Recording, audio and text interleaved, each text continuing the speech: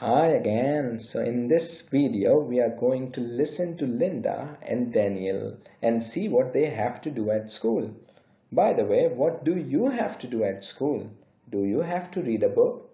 Do you have to reach on time? Do you have to wear a uniform? Do you have to play a guitar? Do you have to do homework?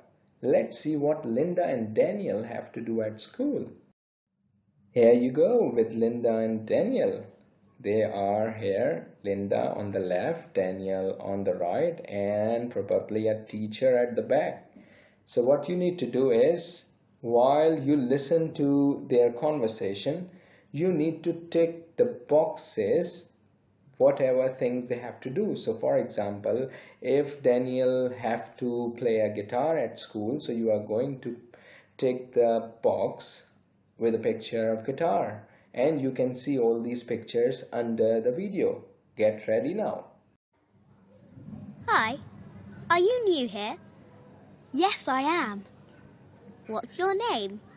I'm Daniel. And you? I'm Linda. In our school, you have to wear a school uniform. Yes, I can see that. Hello. Are you the new student? Yes, I'm Daniel. Welcome, Daniel. Come with me. Daniel, just two things.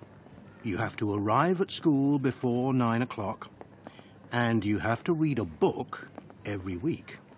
Yes, sir.